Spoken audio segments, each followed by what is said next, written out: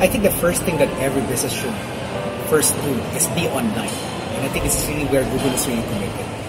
We have a free platform called Google My Business. They will be sent a postcard, and they will be able to validate using the PIN that they get from the postcard. And immediately your business will be found on search and on maps. This is important because when people are searching and in maps, you need to be able to be found. And this is really free. The second one that I think business could do is to do a website. You know, within Google My Business, there's a free website service that people could do. And then once you have that website, you could control the information that you have. I've tried it. It's very, very user-friendly. It doesn't require any costs. You could put pictures, your own pictures, and you already have an online presence. So that's at least the very basic thing that people would be able to do. The other question that you have is when it comes now to spending on digital advertising.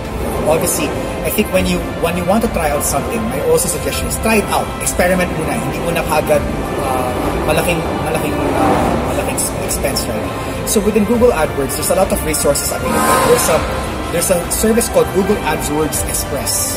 So the Google AdWords Express, very easy lang. You just need to say your target market, how much is your budget, and then it will already give a campaign for you. And then my suggestion is try it out first.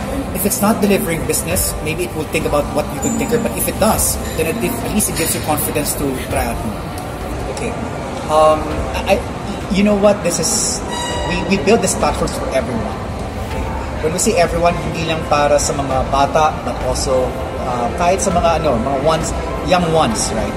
And as you said, we don't want a situation where only the tech savvy are the ones who are benefiting from online. We want every single business to be able to benefit. That's why a lot of the resources available are in YouTube. So these are all free. People could really access it, and you could really use it as a learning opportunity. I think a lot of the fear comes from ignorance. If you'll be able to understand how it works, and you'll be able to see other businesses doing it and using it as well and succeeding, I think I'm really confident that the barrier will also go down.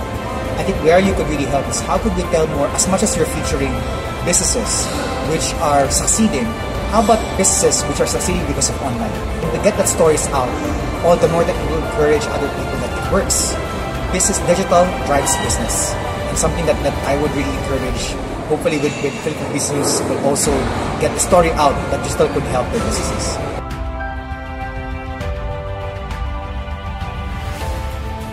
So as I said, it has never been an exciting time to be a small business in the Philippines. I think the way we should look at really digital is this is a great enabler for us to level the playing field, a great enabler for us to reach as many customers as we want now that we have online, and now we could compete with any business, not just here in the Philippines, but also globally.